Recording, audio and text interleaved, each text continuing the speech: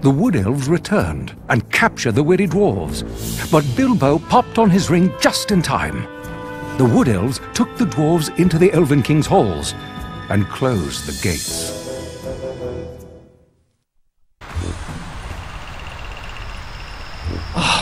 Caught again. Without Gandalf, I'll have to do the rescuing. I'd better not let those elves catch me, or we'll never make it out of here. These dwarves are useless. Aloha everybody, welcome to part 9 of The Hobbit. We just made it to a new chapter, Barrels Out of Bonds. Elves have keen senses. I'd better not get too close, even with my ring. So in this level, the dwarves got themselves captured by all of the elves, and now Bilbo has to go and break them out of the prison, but that means we're going to be doing a lot of sneaking around. This is not a combat-centric stage like the last one where we killed dozens upon dozens upon dozens of spiders. No, in this level, we got to make sure that we get by without being seen, and elves are everywhere patrolling the area, so, that's an instant game over if they see you. You have to go back all the way to your last checkpoint, which again, with this game, you have to constantly keep saving in order to have checkpoints. The Hobbit's not perfect. But luckily, we do have one ring to rule them all. One ring to find them. One ring to bring them all, and in the darkness, bind them. I don't know where that came from. But either way, it turns us invisible. And whenever we're in the elves' eyesight, our body will glow red, which means don't turn off the ring, don't pull it off your finger, because otherwise they're going to see you, and that's no good. I wonder what this is for. It's very important what you just picked up, Bilbo. That blue crystal thing is actually a key, and we absolutely need it in order to finish this level. So before you go into the building, go left of the gate to pick up that blue key. The other three will be getting along the way, so very important you grab that.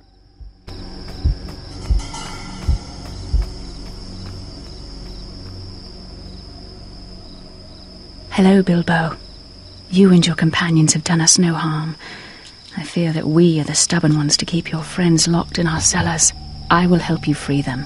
To get into the cellars, you'll need 3 crystals. Elven King Thranduil keeps them close by his throne. Be wary of the other wood elves, Bilbo. I am the only friend you have here. Thanks, Lyanna the elf. A character who did not exist in the book itself. We met her before in the 3rd stage, Troll Hole, and again, the only reason she really exists for this game is so she can teach Bilbo how the puzzles work. Because Bilbo wouldn't know about these 3 crystals, she wouldn't know about these 3 red orbs that we need to activate the box puzzles, so that we can open up the gate where all the dwarves are being held. How else are we going to get to Thorin, Feely, Keely, Balin, Dwalin, Oin, Gloin, Dory, Nori, Ori, Bifer, Bofer, Bomber, Electro, Diglett, Nidoran, Mankey, Venusaur, Rattata, Fearow, Pidgey, Seaking, Jolteon, Dragonite, Ghastly, Ponyta, Vaporeon, Poliwrath, Butterfree! Unless we get information from Lyanna the elf. So like I said, your body glows red whenever the elves can see you. At least they should see you, but because we have the ring on, we're invisible and, you know, you can't see things that aren't there. But we do have a charge with the ring. It does have a timer. When you equip it, there's a little energy bar right next to the ring in the top right corner that will drain. And even if you don't want to take it off, once the bar runs out, Bilbo will just, I don't know, it'll just slip out of his hand. I'm not sure how this works gameplay-wise. Is Bilbo's fingers, like, really greasy? I don't know. But the ring falls off after a certain period of time, and you need to build up energy in order to wield it again, because otherwise it's pretty broken. You can run past the elves while wearing the ring, and because you're running and not tiptoeing or sneaking, you'll be making a lot of padding noises with your feet, and they will react. They'll actually voice, you know, like, "Oh my god, what's that? Like, what's that noise? I think I heard something." And for the most part, I've never been caught, even though they keep saying things like that. The only way to get caught with the ring on hand is to actually bump into them. Like, Bilbo warns you not to get too close, and they do make noises and react to the footsteps that they're hearing, but I don't know, I've never had them catch me just from walking around them too much. Though I've never tried running around in circles one character until they eventually realized that something was up, so I don't know. But I have bumped into an elf accidentally while wearing the ring, and as soon as you bump into them, they know you're there. Game over. Go back to the last checkpoint, so yeah. That box puzzle, pretty simple. You just line up the icons on the top of the boxes with the platform that they're supposed to go on. Gee, I wonder how people are supposed to break into this jail cell. Do you think the elves could make it any more complicated? It's so confusing! Oh my god, how could they possibly know? They have either great courage or great folly.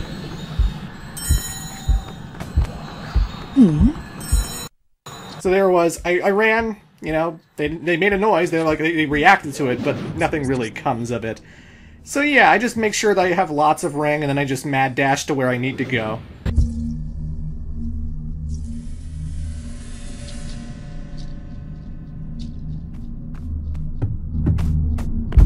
So we have to get to Thorin so that we can find out what to do next, because it's not enough to collect all of the different items that we need to gather. There's actually a lot of plant stuff that I picked up in the Elven King's throne room, because we're going to need it to drug a guard later.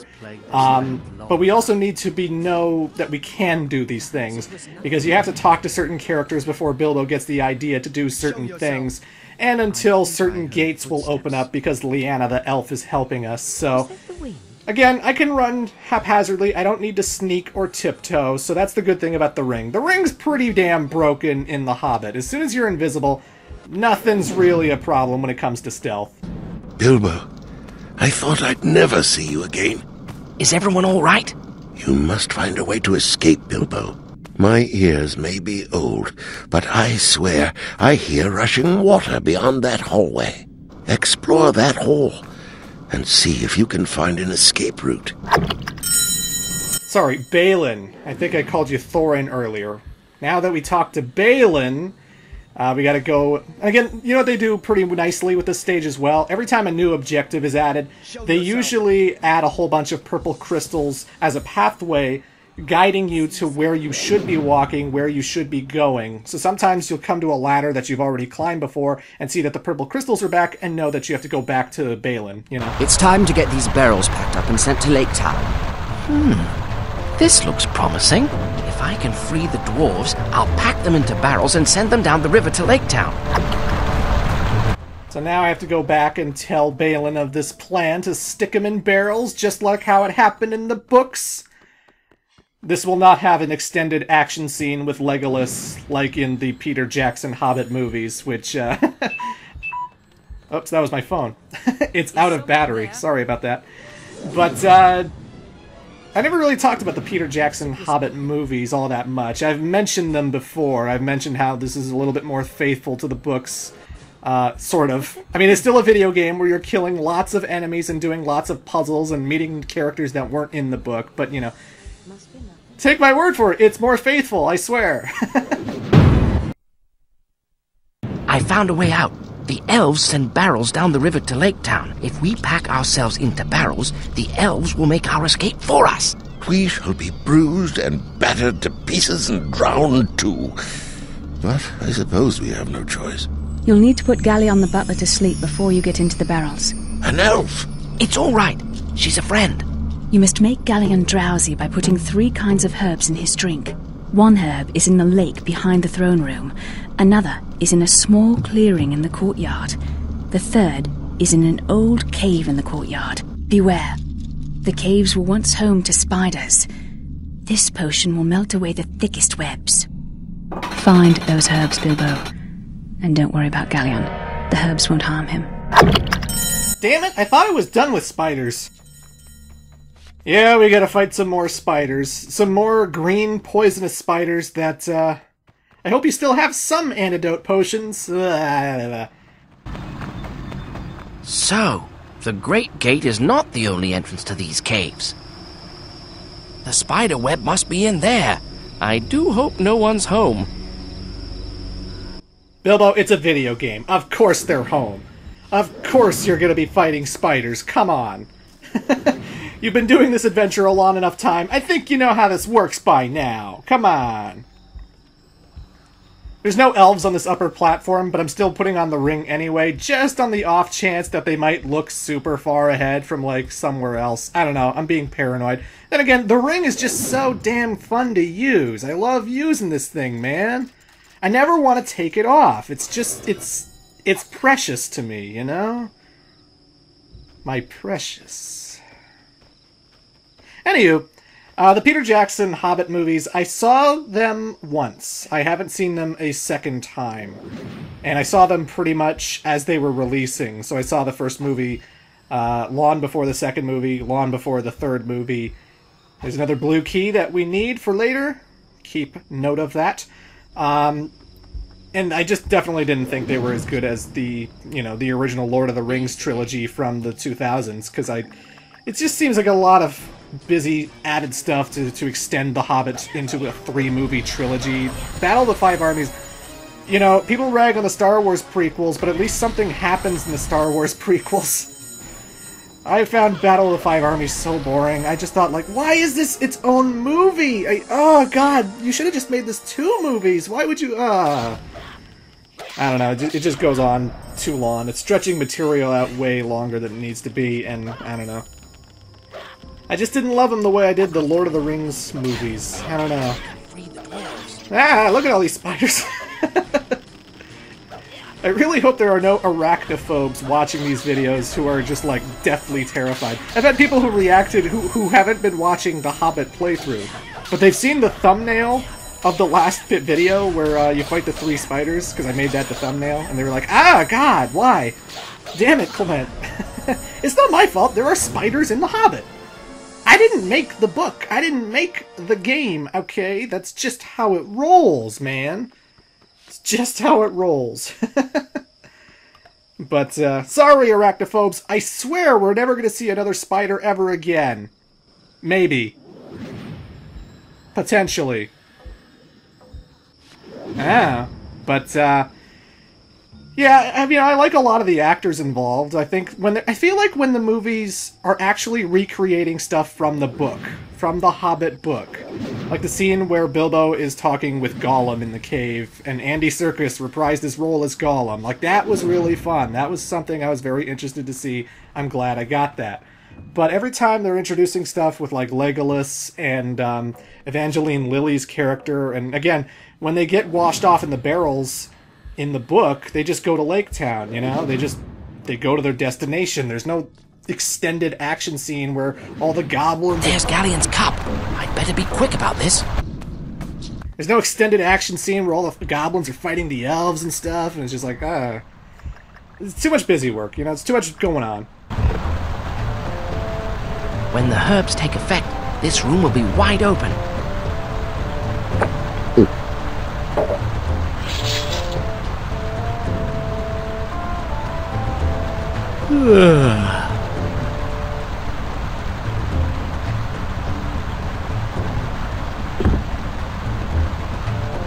Oh my, that was quick. Bilbo, you should never drug people. You're a piece of shit, Bilbo. You're a piece of shit. But, yeah, now that the guard is drugged, we should be able to get all these dwarves into the barrels and wash them away. But the problem is that all of the dwarves are in proximity to each other, except for King Thorin. We have to go out of our way to find King Thorin. But I gotta go back to the exact same place where we talked to Balin multiple times. So you get pretty comfortable, pretty familiar with this particular stealth route. The good news is you can still hide behind barrels when the ring is off, so I can get my ring to charge up and stuff. So, you know, stealth mechanics still work for the most part, as long as you're tiptoeing when the ring's off. You can do this. I don't know if anyone's ever done a no-ring run of this stage. I don't even know if it's possible, but I think that would be interesting to see in a playthrough. Too bad The Hobbit's not exactly a popular game, so no one probably has tried it. Mr. Baggins, you never cease to amaze. Now you must find Thorin. They won't tell us where he is. He is in the deep cellar. There is only one way into the deep cellars. Through the dark water caverns. It's dangerous, but it's the only way. I don't like sending you down there. I must rescue Thorin, and this is the only way in. Don't worry. It shouldn't take too long. And right off the bat, our stick now does more damage. And we can unleash the spin attack with the stick just like we can with the sword. So yeah, awesome. Hunky-dory.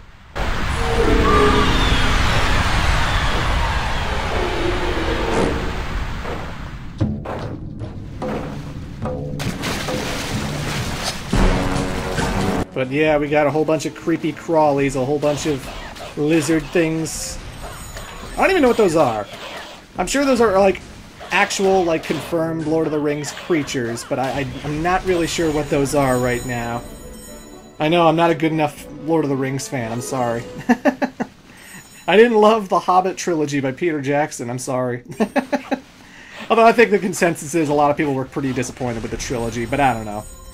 I just found the Battle of the Five Armies movie to be so boring. It was just action after action after action of a story that, like, in the book is fairly quick, and it's not this long, and, you know, it just felt unnecessary. It just felt like a really unnecessary movie to watch. I know, they were milking the drama, they were milking all the foreshadowing. Hey guys, did you know this is a prequel to Lord of the Rings? That's why we gotta introduce Saruman and keep talking about Sauron and stuff. And it's like, guys, we know. We know it's a prequel to the Lord of the Rings. You don't need to keep inserting all these characters and foreshadowing all these moments, because it's like, we know that trilogy exists if we want to watch it. Like, I could pop it into my DVD player right now, you know? But either way, I'm not a huge movie critic. I'm not here to tell you you're crazy for liking the Hobbit movies. They're directed well, they're acted well. I just found, you know, there's a lot of editing you need to do to that thing.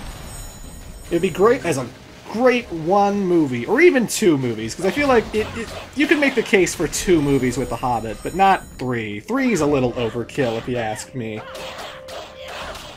But, you know, that's just me talking about the Hobbit movies. What did you think of the Hobbit movies? Tell me in the comments section.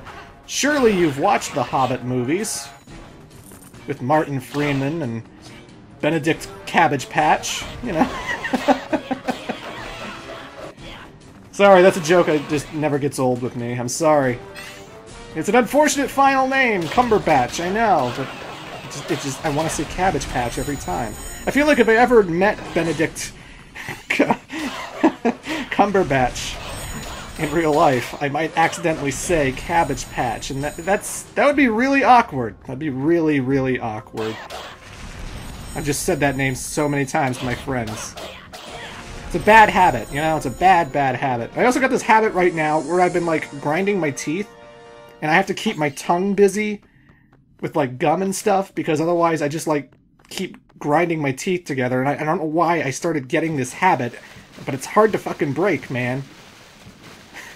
I wouldn't recommend it. I wouldn't recommend getting into habits like that. Habits like equipping a ring that turns you invisible that's... Okay, that's actually pretty good. You should keep doing that. That's pretty good. Always hang on to that ring, as far as I'm concerned. That ring, really, really good. This platforming thing, I don't know if it's busted or what. I feel like I'm supposed to go left and climb that structure there, but I can't, and in all my test playthroughs, I couldn't either. In my test playthrough, though, I was able to just slide off just far enough to reach the rope and to grab the rope that way, but I don't think that's how I'm supposed to do it. I feel like I was supposed to climb the ledge to the left, so I'm not sure if the game is borked and they screwed up, but I found an alternative in this playthrough. I was just like, well, I can't seem to grab the ledge from there, so I'm just gonna take a giant leap of faith from here. There we go. Thank God for the long jump. Thank God for the long jump. It's not easy platforming, The Hobbit. It's very, very treacherous platforming. This is how games were back in the PlayStation 1, PlayStation 2, GameCube era type days, you know? That's why everyone's like, oh my god, Crash Bandicoot Insane Trilogy is so hard right now. Because that's what fucking video games were like, man. The platforming was tight, and you had to really make sure that every jump counted. It was super freaking important. Also, I loved how many imps I just killed with that walking stick just now. I did a ground pound, and so many died. You know what we need? We need Lord of the Rings warriors.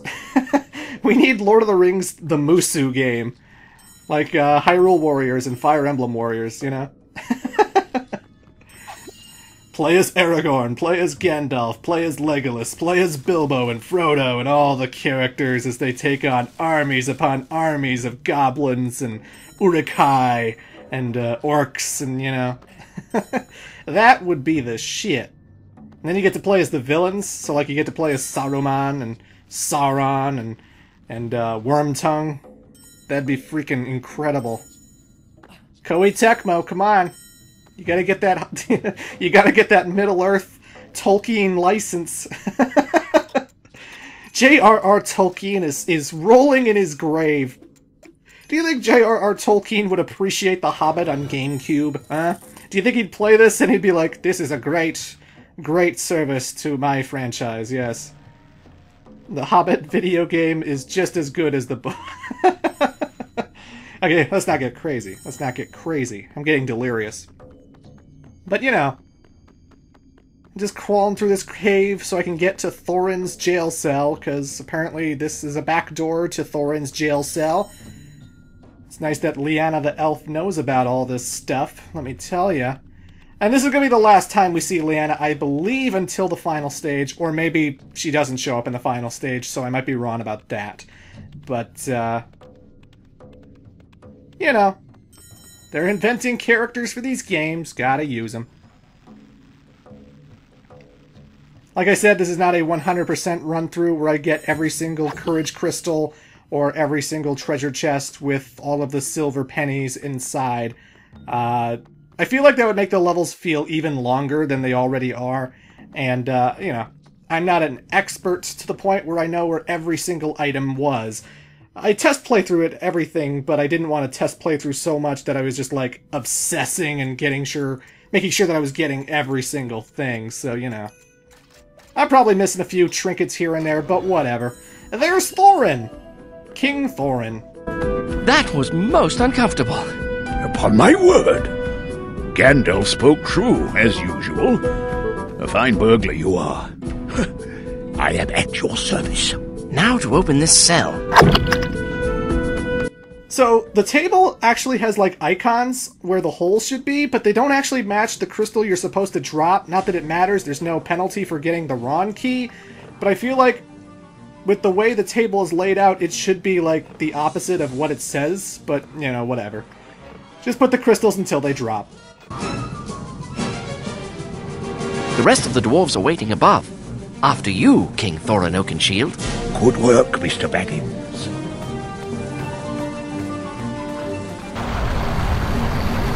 I suspect I'll be bruised and battered to pieces. Get moving, burglar! We continue to Lake Town!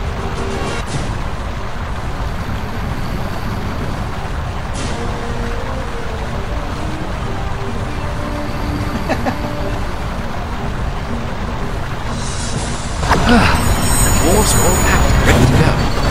Now, open the gate and escape. And that's all there is to it, folks. Just activate the gate, and this stage is over.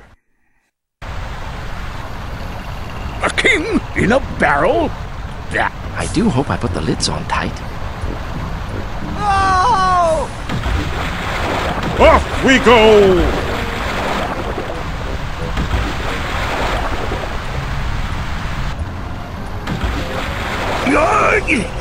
Dwarves were not meant for this sort of travel.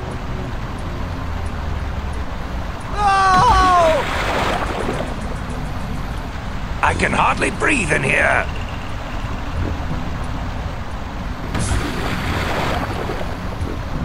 Wait for me!